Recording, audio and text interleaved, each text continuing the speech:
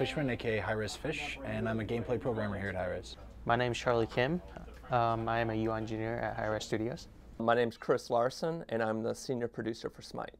I actually got started in the games industry here at Hi-Rez. I graduated with a master's in computer science from Clemson University, and then I started going around to conventions that had stuff like Meet the Games Industry and talking to people, and they had something like that at DragonCon, and they're like, oh, you should go to this thing called Siege. So I went to this thing called Siege, and they had a party at the end of the night, and I got to talking with Mick Larkins, another one of our programmers here, and he was like, oh, you went to Clemson? I went to Clemson. So exchanged business cards, I sent them an email, and they were hiring, so I got hired. So my friends got computers and Apple II Plus and like a VIC-20, and I'm like, Dad, I need to have this. You know, I want to program software or whatever.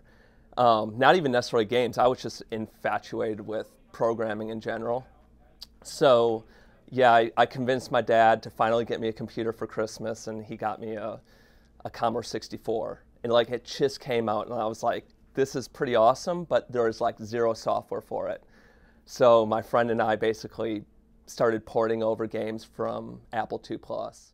So I was browsing LinkedIn one day, and I saw a message pop up from a recruiter saying, it's like, there's a company that's hiring for a UI engineer or UI developer. And then I replied back and kept going, emails kept going back and forth, and then I got an interview here. That was it. To break into the industry, I think obviously the number one tip is to have contacts. So Hi-Rez goes to like a lot of game shows, PAX and Siege and DragonCon, and we do a lot of panels and we talk to people, and that's just a really good way to, that's probably one of the best ways to get like into someone's head, like, hey, I'm interested, here's my resume, and you know, go with that. And then you kind of put a name with a face as opposed to 1,000 resumes that are on someone's desk. For me, it was a combination of preparation and opportunity. And the preparation part was I went and I was like, okay, well, for this position, what are they hiring for? What are they looking for? And there was a bachelor's or master's degree with a computer science background. So I went and did that first. And then the opportunity wasn't something that I kind of stumbled upon. It was something I went and sought out. It's like, all right, I need to start talking to people. I have a friend here. I have a friend, you know, CCP and EA Games, and then, you know, going to these things to meet people to, now that I was in a position where I had the preparation, make myself an opportunity where I could get in. So I would suggest doing the same.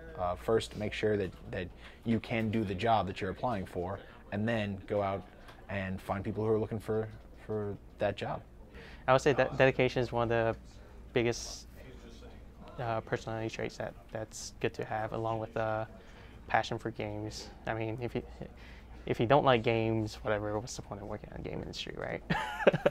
We hire for various levels in our positions. It's okay to be just out of school first time for some roles, and in other roles we're looking for somebody who's got 6 to 7 years on the job, whereas we wouldn't even look at those people for the ones that we want a hungry young programmer for. That's what I was hired as.